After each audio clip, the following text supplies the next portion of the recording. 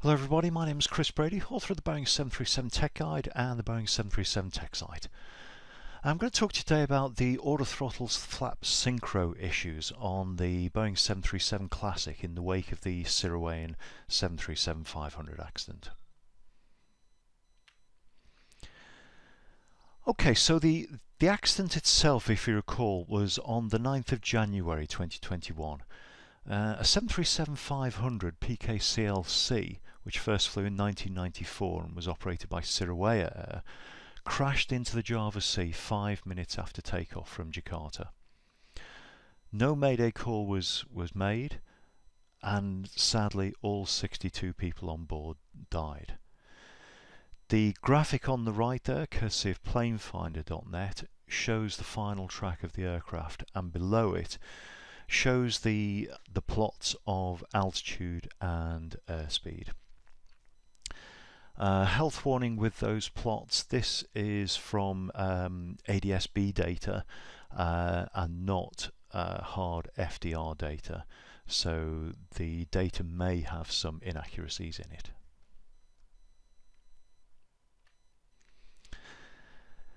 Now, 1 month after the accident, the Indonesian authorities issued their preliminary report, and in it there were many findings. No analysis, because it was just basically a statement of some basic facts that were known at the time. And the findings which caught my eye were the following. After the aircraft had climbed past 8,150 feet, the thrust lever position of the left engine started reducing, whilst the thrust lever position of the right engine remained. The FDR data also recorded that the left M1 decreased, whilst the right engine M1 remained. So what this is saying is that when the aircraft climbed above 8,150 feet, the number 1 engine thrust lever and M1s started to reduce. The next paragraph says that when the aircraft altitude was about 10,600 feet, the aircraft began turning to the left. The thrust lever position of the left engine continued decreasing, whilst the thrust lever position of the right engine remained. So it looks like for at least 2,500 feet, or over the course of 2,500 feet, the left engine started to reduce thrust. Why, of course, we don't know yet, and it certainly appears that it may have gone unnoticed by the crew. The report also has some interesting defect history. It records that the aircraft had previously had a pilot report of the autothrottle being unserviceable, and rectification work was conducted over 3 days as follows. So on the 3rd of January, a pilot reported that the autothrottle was unserviceable. The engineer rectified it by cleaning the autothrottle's or the autothrottle computer's electrical connector. After reinstallation, a bite test was performed and the result was good. The following day, the engineer tried cleaning the autothrottle electrical connector, but the problem remained, and it was written up as a deferred defect. On the 5th of January, the engineer rectified the defect from the 4th of January by cleaning the toga switch, and then conducted a bite test on the computer. The bite test was good, and the defect was then closed. Now that was 4 days before the incident flight, and what we don't know yet is if the aircraft flew between then and the incident, or if any other incident or any other defects or abnormalities were reported. 5 days after publication of this preliminary report, Boeing issued or reissued an existing flight ops technical bulletin called Upset Recovery, and this was to reinforce active flight crew monitoring of aircraft state and flight path management to prevent aircraft upsets. Now, this is not a bulletin directed specifically at the 737. You can see it was actually issued or reissued to all Boeing fleets. I mean, upset recovery is not particularly a 737 phenomenon. It applies to all airliners, well, all aircraft actually. So this was reissued, but I think the timing was significant to be reissued 5 days after the preliminary accident report, which showed a loss of control. I think was significant. Now, about 5 weeks later, Boeing issued a multi-operator message. These are things that we as pilots don't generally see. They're issued to airline management or the maintenance organisations for aircraft. And this was issued saying that a flap synchro wire failure may go undetected by the autothrottle computer. And it advised operators to perform electronic checks of the autothrottle computer to confirm the wire is connected within 250 flight hours.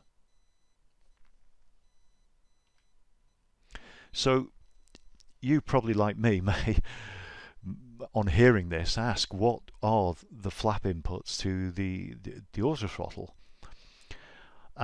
Well, I've shown them on the graphic on the right there. There are actually two uses for it, or two sort of areas. Now this is only applicable to the 737 Classics. The originals were different, the NG and the Max are different.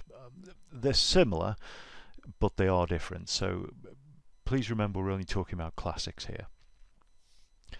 But on the Classics, the flap position is used to compute minimum safe airspeed and maximum angle of attack. It's also used in the generation of control logic.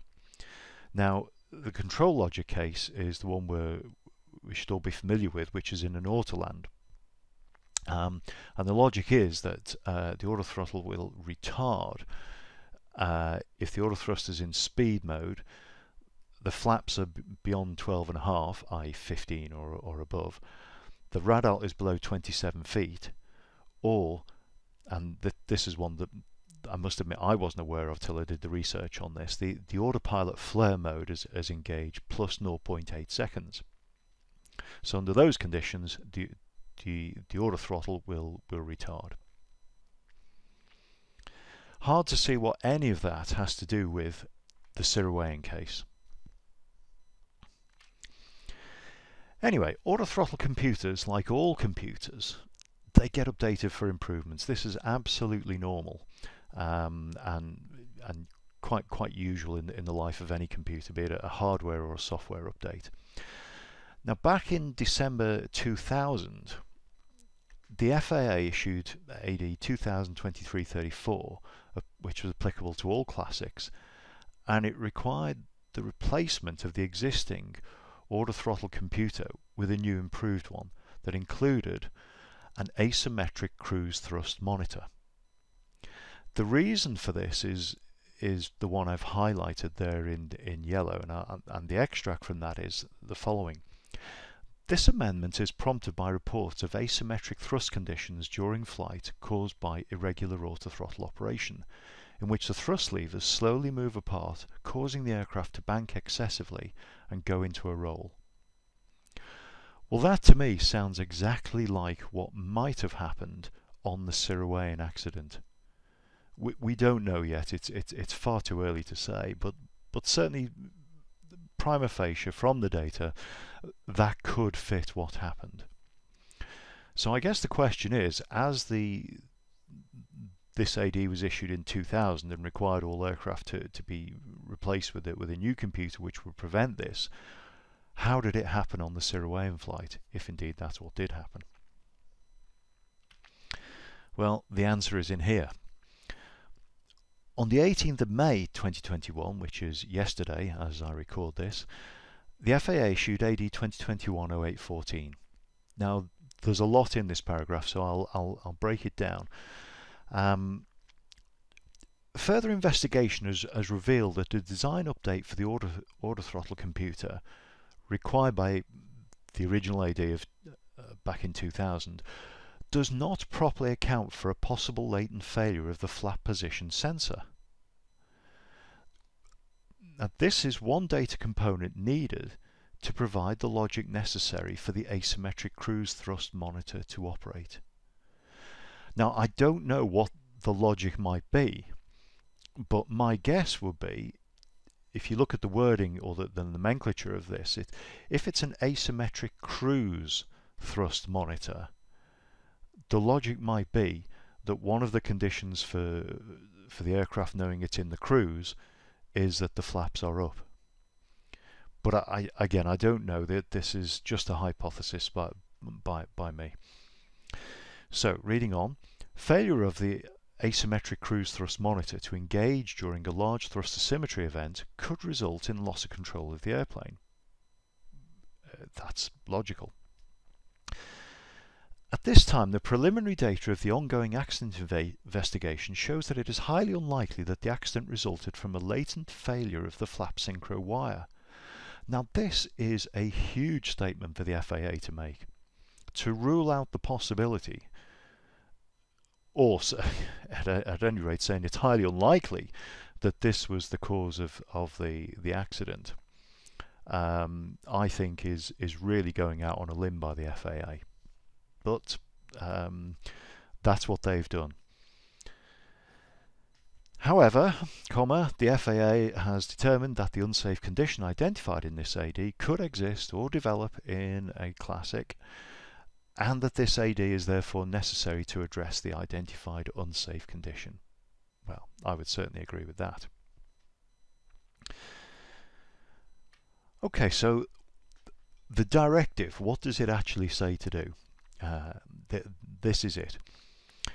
It says, within 250 flight hours, or 2 months after the effective date of this AD, whichever occurs first, perform the applicable autothrottle computer bite test. Autothrottle bite test LRU interface, and that's the one I've highlighted on the screens on the right. So you go into the maintenance bite index, select autothrottle, then select LRU interface.